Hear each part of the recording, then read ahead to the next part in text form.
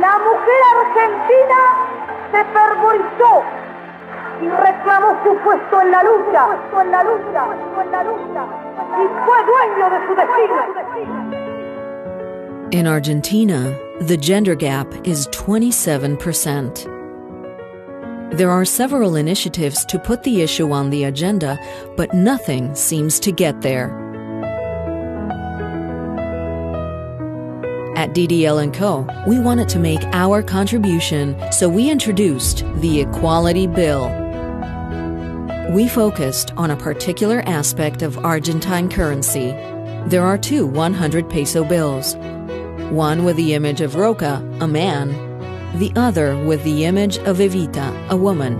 For all purchases made at DDL&CO stores on International Women's Day, the 100 peso bill with a woman on them were worth 127 pesos, and the bills with a man were worth 100. Unfair? Of course, but the gender pay gap is even more unfair.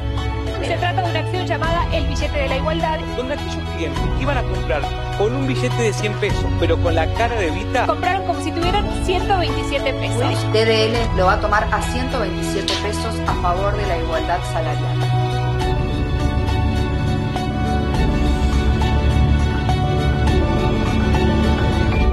Together, we can show the world that equality is a true value.